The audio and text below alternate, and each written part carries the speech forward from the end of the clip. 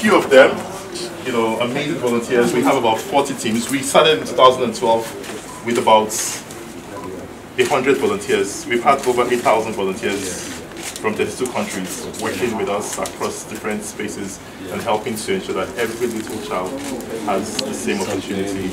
You know, we've touched the lives of over 41,000 children. You know, so there's a whole lot more to be done, because if you realize, or if you see the reality, we have over 13 million children who will never have an opportunity to go to school across the country, and this is a statistic by the federal government and UNICEF. So these are realities.